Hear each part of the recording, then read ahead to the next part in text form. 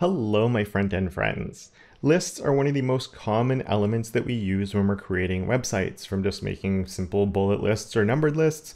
We use them for navigations too, and a whole bunch of other stuff in between. So in this video, I'm going to look at the two most common types of lists, so I will address the other ones that you can have as well. But we're going to look at the two most common ones, what we should use them for, and also how we can style them, from doing simple styling like adding some spacing to them, changing the colors of things, to customizing the lists a little bit, changing the color of the icons, or even changing the icons completely to our own custom images and other stuff along the way as well. So let's jump on over to here. I'm using VS Code right now. We're going to jump through and look at a few different examples as we go through this. And as I said, the main ones we're going to be looking at are ordered lists and unordered lists. We do also have description lists. They're really a bit of a niche topic, and they're kind of different from these. You won't see them used very often at all. So I'm not going to talk about them in this video. I'll probably make a new video in the future that just focuses on those. We do have the menu as well, which I almost never actually see, and it's basically an unordered list anyway. So that again might get its own video in the future. But ordered lists and unordered lists are what you're going to see almost everywhere all the time and are the most important ones to know. And just before we dive into the details on them, if you're watching this video, I'm assuming that you're pretty new to HTML and CSS. So just really quickly, if you're new to my channel, my name is Kevin, and here at my channel, I help people fall in love with CSS most of the time. But of course, I do talk about HTML as well. And I'm now dedicating every Tuesday video to beginner-friendly content like we're seeing right here. So let's dive right into it with my ordered lists. And we're going to look at this really fast. We have an OL for ordered list, and makes it nice and easy to remember. It's a lot shorter than writing ordered lists. We just need the first letter from both words, and that's all we really need there. And for an unordered list, you might have guessed it, we have a UL. And for these, though, there is an important thing, is we have one third element that we have to use, but it's the same for both types of lists. And let's come inside of here. And what that is an LI, which is short for list item. And it's really important that we do list items, because if we didn't, and let's just say I came here and I said, you know, item 1, item 2, item 3, and hit save on that. And I have this opened in a browser on the side. So let's pull that into view, and we can see that I have item 1, item 2, item 3, just all going one next to each other. And that's because these are just strings of text, and the browser sees this. I have a list and I have a bunch of text in there. It doesn't know what to do with it, so it just throws it in there. It ignores line breaks. HTML doesn't care at all about line breaks. So we need to define these as 3 different things. And to be able to do that, we can come here and say they're list items. And just a really quick tip here, actually, if you're writing HTML and you want to be able to move stuff around, you forgot your list items and you need to move it in, I can select the text and I can click and drag to where I want it to go and then let go. So it just makes it a little bit easier to move stuff around sometimes. So we can do that here too, LI, and then I could also just select this closing LI, move it over, and then we'll just copy that, paste it there, and do the same thing. Hit save, and now we get my 3 items coming in, and we have the number 1, number 2, and number 3, because this is an ordered list. And then let's copy this over, bring it down here, so we have 2 ordered lists. And then I'm going to take this and turn it into a UL, so an unordered list. But if ever you do something like this with copying and pasting, don't forget to change the other one as well. So our closing tag is matching our opening tag. And let's hit save, and we can see that this is updated to have 3 bullet points right there. Just really quickly though, I'm hitting save here and the updates are happening here. If you're wondering how that's working, I'm using a VS Code extension called Live Server. I'll link to that in the description. Just because this is a lifesaver. If you're making changes here and then refreshing, and you know, it's a little bit annoying. So hit save here, it refreshes the page for you. It's fantastic. So yeah, that'll be linked in the description. Now I have my OLs here, my ULs here, and we can see that we have a numbered list and a bullet list. And the first thing that I want to mention now is this is like the most important part of it, is these numbers here and these bullets here. These are just visual representations, but it doesn't mean that there's not actually meaning to you using an ordered list or an unordered list. These are semantic elements, meaning they actually do carry meaning, and they just happen to have default styling that looks, you know, the way you'd expect those things to look. But you could have somebody who's using an assistive technology like a screen reader that actually reads the website to them, or you get bots that from like Google and other search engines and other places that will be reading your website, and they don't have any visuals to look at. They're just looking at the code. And so using the correct element in the correct place is really important, because as we're going to see, we can change the styling. We can completely change what the lists actually look like but just because we can change what they visually look like doesn't mean that we shouldn't be using the right list for the right job. And to help illustrate what the right list is for the right job, I'm going to jump over to this example right here. We won't worry too much about the HTML, but I think recipes are like the easiest way to sort of hammer home this idea of when we should use an OL or a UL. And so here's the instructions on how to make hamburgers. And then all the way down at the end here, we have an ingredient list. And so both of these, these first three sections here are using ordered lists because we can see the numbers that are there. But what an ordered list really means is these are things that really need to be in this specific order. If we look at how to cook the burger, we're starting with preheating, we're going down to actually cooking them, and then putting them in the pan, pushing them down, and then this third step is cook them for as long as you need to cook them. Basically, it's not the best cooking instructions in the world, but the idea here is like you wouldn't do this one first and then this one second and this one third or whatever. You wouldn't change the order of any of these steps, or same thing with these. The order here is very important. It's a step-by-step guide. So we have to finish number 1 before we go to number 2.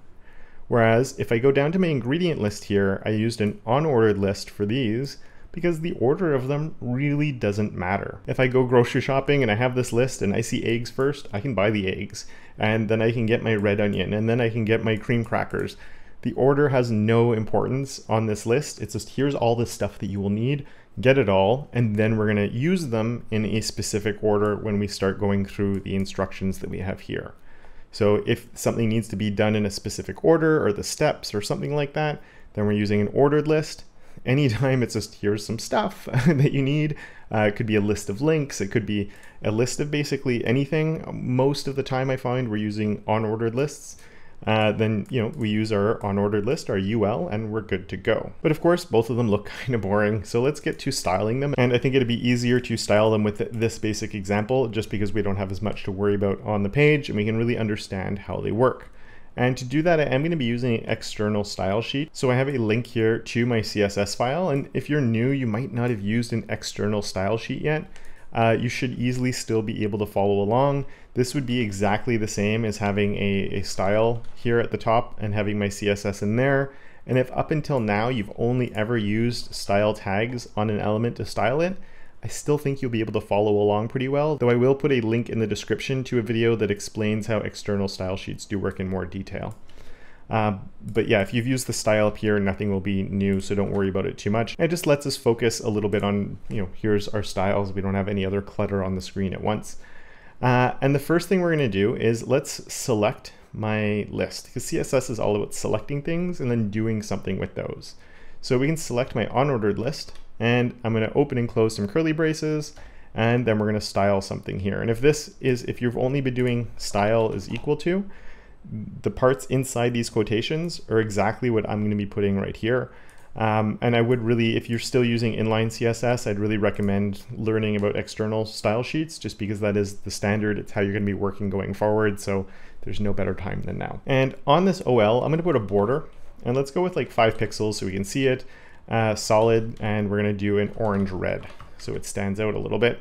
And then let's come down and also select my UL. So I'm selecting my unordered list, open and close my curly braces, and I'm going to do a border on this one. We'll do 5 pixels solid. And for this one, let's do coral. It's a little bit different, but we see it. Maybe coral's too similar, actually. Let's try lime green, which will also stand out. And there we go. And there's a few important things that I want to highlight, and the reason I'm putting borders on these at all is that we have these block level elements. So a list here, it's one big block, and then I have another big block under here, and that's my 2 elements stacking one on top of each other. Next up, I can also come in and select the list items themselves. So right now I have a box around all of this. I have a box around all of that. This is my orange one. This is my green one. Now I can put boxes on all of these. And this is if you've been doing inline styling where this is really handy because I'm going to select all my list items now. And we can throw a border on all of these. Maybe we'll do 3 pixels for this, solid. Let's go with Dodger blue for this one, because why not? There we go. It's a nice blue that we have coming in. And again, the reason I'm doing that is to show us each one of these is its own independent box. So we have the list, and then we have these little boxes that are inside of it. But you'll also notice we have some spacing on the side here where the bullets are falling into and where these numbers are falling into. And that's kind of interesting. So what I'm actually going to do is if we come back here, And if I come in, I'm going to quickly add some paragraphs to this. I'll see you back in just 1 second. Okay, so a bit of a bigger update, but we have 3 paragraphs that I've placed. So I have a paragraph, then I have my list, I have another paragraph, my next list, and then my last paragraph down here at the bottom. And I've also made the text inside of these ones at the bottom a little bit longer just to highlight something else that's going to come up when it comes to styling these. And so what that is, as I said, we can see that these blocks are full width, they're going the full size, but you notice how here we have thing 1, and even though the text is really short, that box is going the full size here all the way to the end. And again, this is a block level element where it has all that space to live in, but it's not going to escape out the side of its parent. So here, where I do have longer text now, when it gets to the end, it's going to wrap down and it's just going to have its normal wrapping text. This is exactly how you'd expect it to be, but I just want to highlight these are block level elements. They're taking up the full size that is available to them. And it's also going to help us when it comes to styling a specific thing. But the first thing I actually want to talk about is the spacing that we have around the elements, sort of where these bullet points and other things are, and also that there's some default spacing on the top and the bottom of them. And to be able to highlight this, what I'm going to do is right click and I'm going to choose inspect. You can do this in your browser too, whatever browser you're in. And that's going to either open a separate window like I have here, or it might be stuck to the side of yours. If you haven't used this, this is called our dev tools, and it's one of the most useful things that you'll ever see. I guarantee you're going to be using it all the time. It's a lifesaver. I grew up without it when I first started this. They didn't have these, and it's really nice that we have them now. But just really fast, if yours is, if you want it in a separate window, if I click on these 3 dots here, and I am in Chrome, this might be a little bit different to move them around in other browsers. Like I can dock it inside my window and have it so I can scroll up and down, and this just stays here at the bottom. And you can zoom in on these, so if you find the text is too big or too small in them, just a Control plus, or if you're on a Mac, it would be a Command plus, and you can zoom in and make the font sizes bigger or smaller, minus to make them smaller, plus to make them bigger. And the reason I'm doing that is I'm going to grab this guy here, this weird little arrow thing, and in the other browsers it looks similar. I think Safari is like a little circle with a cross in it, or an X in it, but you can go and highlight different things. And if I go and highlight my list here, I can actually see the different pieces of it. And I can do the same thing over here with this. This is my box model. So I can see my list items. I can see the content. Actually, this is my OL. So there's the content, the blue area. I can see my padding on the left there. I can see the border, and that's what I put. And then I can see that there's a margin on the top, and there's also a margin on the bottom here. Now, I never put this margin here. I never put that padding there. These are part of the browser defaults, and this is just how the browser is styling things. Just like we have numbers on this and we have these bullet points on this. We didn't put those there, we just chose that element and they showed up. So it's just part of the default styling. And this is where it can be really useful to use your dev tools, because I can go, you know what, this space here is too big. I don't need it to line up exactly with my text, but maybe I don't want such a big space here. So I can see here, oh, that's coming from padding, and there's only padding. There's no padding on the top. There's no padding on the right, none on the bottom. It's only on this left side. So that means I can go over to my CSS and let's choose that ordered list. And we can say that the padding left, and right now I can see that it's 40 pixels. So if I want it half as big, I could set that to 20 pixels and it's going to move over. And now I have that padding that's right there. And we have to be careful with 0. There is a reason that we have default padding, and it's because if we do 0, it takes all that space away, and the numbers are actually going to hang off the edge of the page by default, which can be a little bit awkward. Now you might set things up a little bit different with the styling on the rest of your page, and then you have these hanging numbers that can actually look kind of good, but doing the 0 on it as a default, if you're keeping it as like a regular list like this and not a navigation or something, it is important to keep some space available. And of course, if you want to go bigger, we can go bigger too. And make it as big as we want, and we can use other units as well. So 1 rem would be about 16 pixels. Maybe we'll do 2 or 1.5, and we get the space however we want it. Of course, we wouldn't normally have these boxes drawn around things, and we're going to keep those on now for visualizing stuff, but we'll turn them off eventually as we get these to look a little bit better. Now, speaking of spacing, I said there's the default space on the top and the bottom, so we might want to increase that space. So I could come here and just say, like, let's double it, 32 pixels, and I doubled the space on the top, and then I can do the same margin bottom, 32 pixels, and I can increase the space there.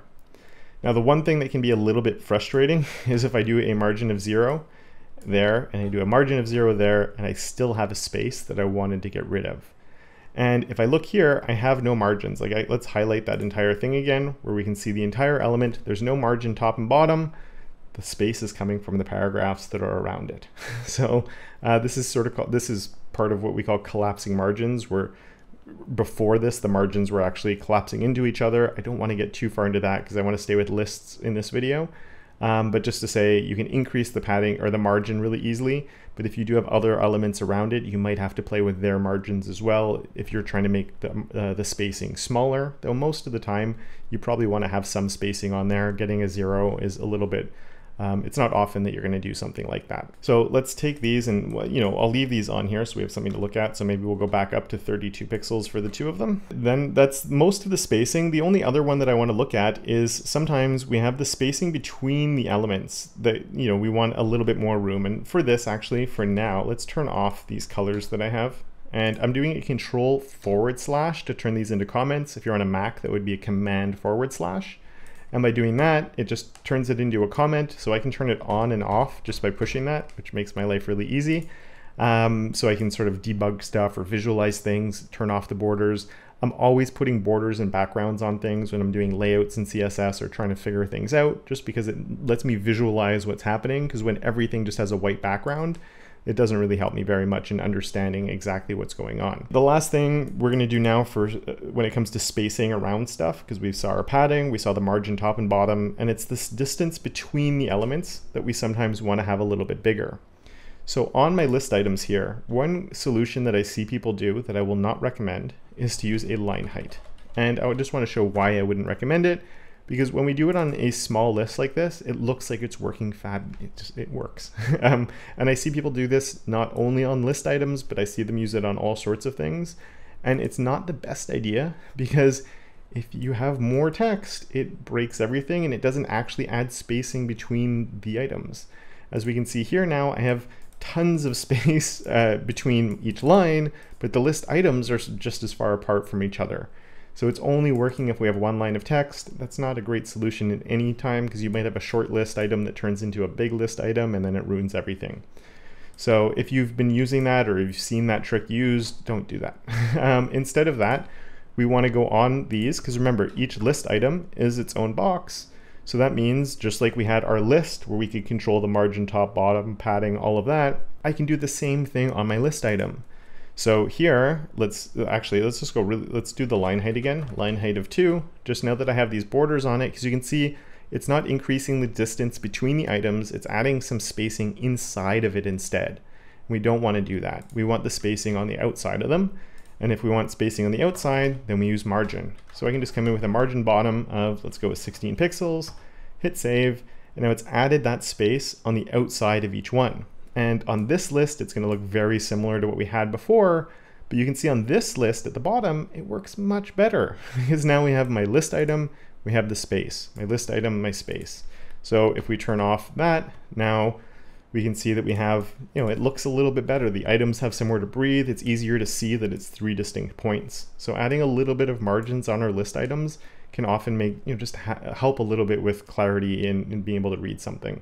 So yeah, there we go. That's, I think, everything that I wanted to cover when it comes to spacing elements. Now, the next thing I want to look at is changing the numbers or the bullet points. And there's a lot of different ways that we can actually do this. So the first thing is just changing the color of them. And there's some easy ways to do that.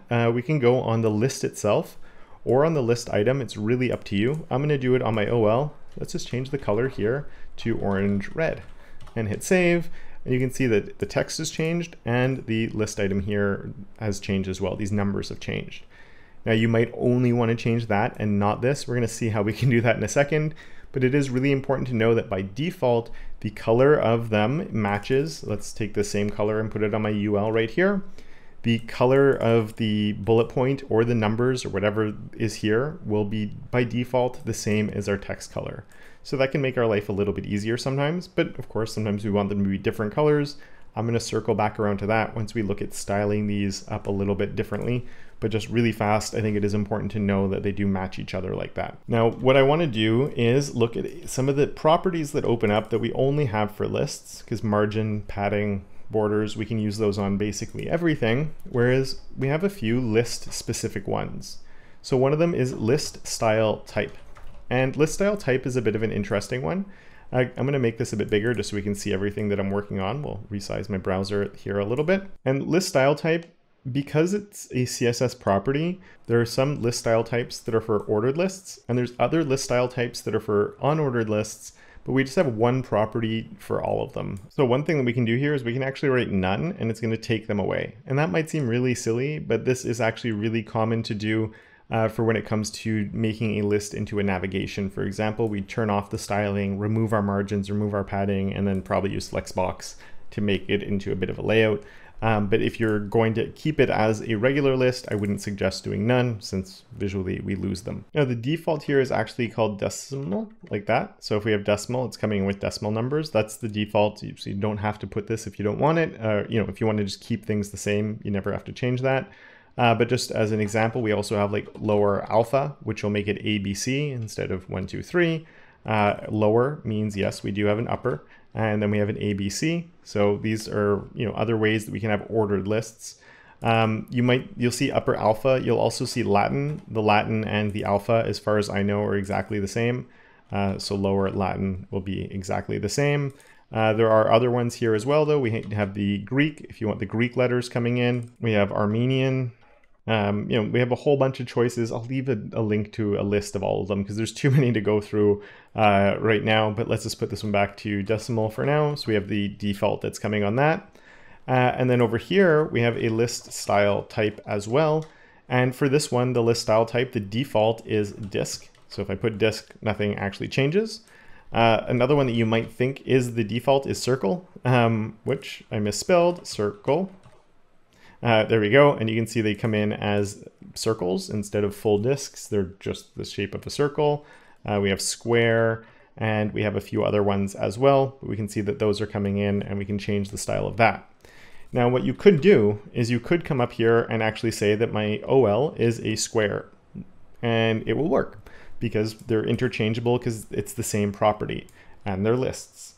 But like I said at the beginning of the video, please never do this. We're making this look like an unordered list, but it is an ordered list, and screen readers are going to see it that way, and Google's going to see it that way, and anything that has to look at the code because it can't see the screen is going to see it as an ordered list. So don't make an ordered list unordered looking, and vice versa, because again, we could come in here and do that. Just because we can do something doesn't mean we should do something. So let's not do that. And you know what, let's just come in. I think we have Georgian as well. Is that, there we go. Just to have something a little bit different at the same time for both of them, right? They've been styled a little differently. But these are using the default options we have for list style types. And sometimes you don't want something, not so much on the numbered lists. There it makes sense because it's counting something, so it's changing each one of them. But on our lists down here like this, a square, a circle, all of those things, it's a little bit boring, right? So we actually have a couple of different choices that we can use for these. The first one is if you do have an image that you want to use, you can use list style image. And if you've ever done a background before, it's exactly the same way. I'm going to put a URL, and then I have to do the path to my image. So in this case, my path is going to look like this, but we'll explore why in a second. And mine is burgericon.svg. And you can see now these are little tiny hamburgers. Let me zoom in a lot on that so you can see it a little bit more clearly because I kept them really small. But I was going to do this on the hamburger recipe before. That's why I have the burgers coming in here. But I have that little burger icon coming in because this is a small little burger icon that I have saved. And just in case you're not familiar with like pathing things like this, what we're doing is, if we look here, I'm in this CSS file right here, and the ... is to go step backwards. So we're inside the CSS folder. I want to escape outside of that to where all of these things are living. So now I'm in this main area, I'm in the root of my project, and I want to go over to my image folder. So img goes to my image folder, and then here I have my burger icon that is right here that I'm getting. Now, you can put anything you want here. You can have any image whatsoever. So let's just say for fun, you can see I have a background there. If I bring in my background.png, well, guess what? It's actually going to work, but it's this really big image, and it's sort of going to break my entire layout, right? Because this is the whole image, and we see the entire thing there. Or I could come in with my logo, which is, I think, logo.png. Right? So I could put that, and I have my logo there, but it's really big, and it doesn't make any sense to be coming in with this huge thing like that. If you're going to do this with a custom image, I would really recommend that instead, have something like the burger icon I have. You want something very small that is going to work, because if it is too big, then it's just going to break everything. And I keep misspelling. There we go. I finally got it. But yeah, make sure that your icon is small if you're going to use a list style image. Now there is another way that we can actually style these to make them look different. So what I'm going to do, let's turn off that list style image.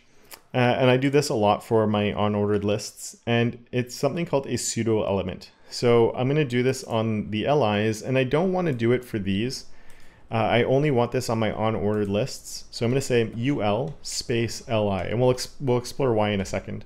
But this is choosing my list items that are inside of my UL only. So only list items in my unordered list. And let's say the color is going to be red, just so we can see these don't change, but these ones down here did change. So I've only selected this bottom group. So taking off that red background, I don't actually want to target the list items themselves.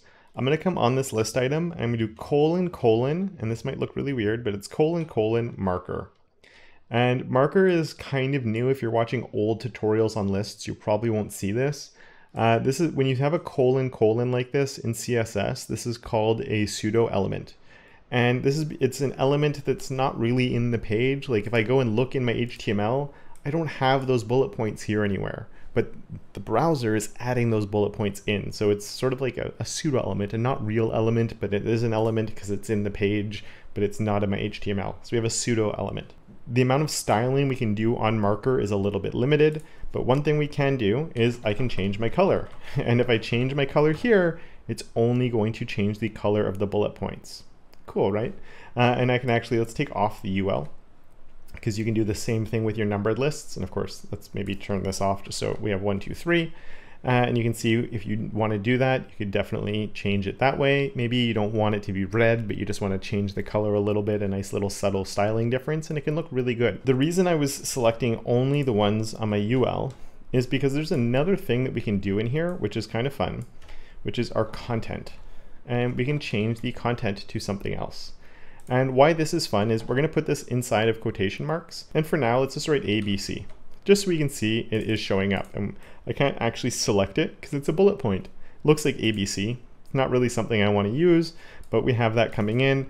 And of course, we'd never do this, but just to show you that it is possible. But where this can be fun is you can actually put emojis here. So I'm going to open up my emoji picker, and let's put in the, I don't know, facepalm for some reason. And now every one of them gets the facepalm on there. So, if you have something, maybe it's confetti, or,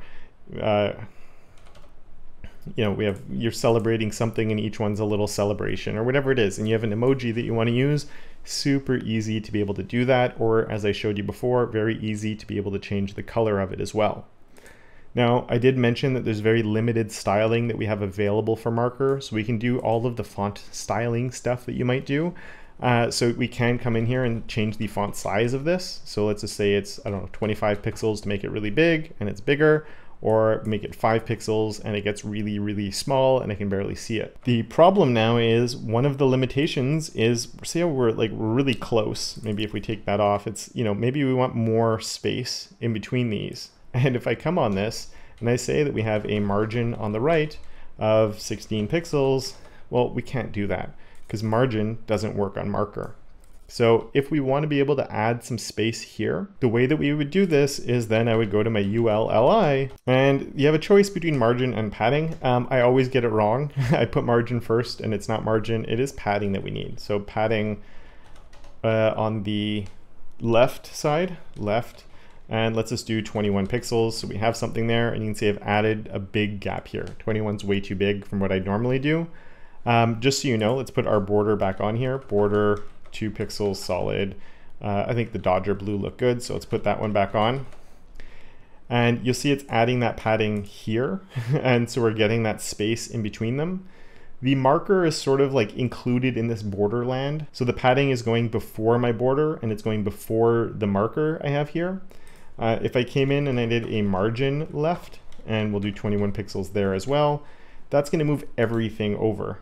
So it's, even though if we look in our dev tools here and we highlight it and it looks like the marker is living within this margin area that's being highlighted in orange, it's actually not really in that realm. It's sort of in the border realm. So it's padding first, then the border / marker, and then our margin after.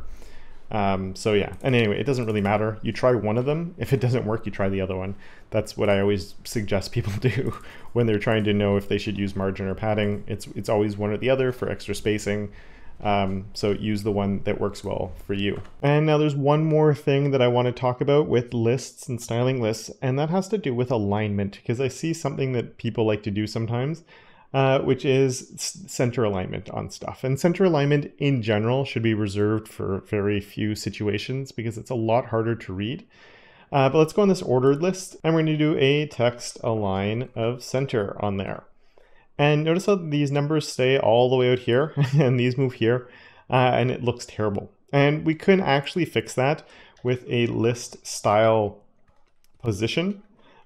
We can say inside, and that might sound like a weird word, but the default is outside. And remember when we did our padding and margin, we saw like the numbers, right? The numbered list or the bullet points were sort of outside of the list. Now we're pulling them inside, so they move around with the list items themselves.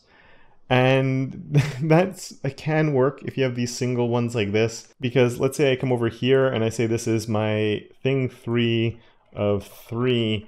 It already gets kind of awkward looking. And then if we make this even, let's come on our unordered lists and do a text align of center. And then, right, my bullet point is sitting all the way out here, and this is becoming centered, and it just gets really awkward. And it wouldn't matter if it's inside or outside. So even though we can do a text align, and then you can sort of fix things with this list style position, it never will fix it enough. It's always going to be kind of awkward and kind of weird. So unless like your boss is telling you to center align a list, please don't do it. And again, if you're watching this, I'm assuming you're pretty new to HTML in general and CSS. And going through this, obviously we were looking at OL, LIs, and ULs. And you can see I have a few other elements on here as well. And when you're first learning it, at first it can seem really simple, but as you're learning more and more, the list of elements can feel like it's just ballooning out of control, and just more and more of them that you have to keep learning. And if you do feel a little bit overwhelmed by it, or you don't know which ones you really need to know right now, I recently put out a video that explored the elements that are most important to know early on in your journey. You can find that video right here for your viewing pleasure. And with that, I would really like to thank my enablers of awesome, Andrew, Michael, Simon, Tim, and Johnny, as well as all my other patrons for their monthly support. And of course, until next time, don't forget to make your corner of the internet just a little bit more awesome.